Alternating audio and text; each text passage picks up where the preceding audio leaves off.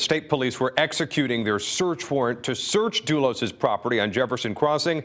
They found a letter left by him written before he took his own life, and tonight we're getting a first-hand look at his last words in that letter. Portions of the letter reading, quote, "If you're reading this, I am no more."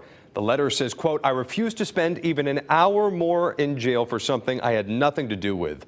If it takes my head to end this, so be it."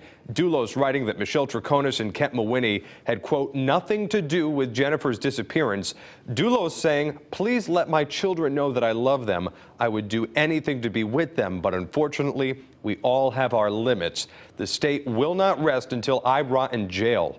My attorney can explain what happened with the bags on Albany Avenue. Everything else in the story is fabricated by law enforcement."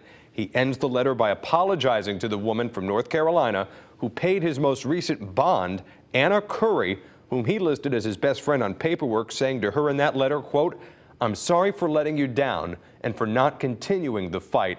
The letter simply signed Fotis.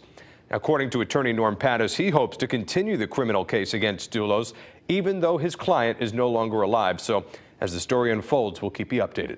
I'm Ben Goldman, Fox 61 News.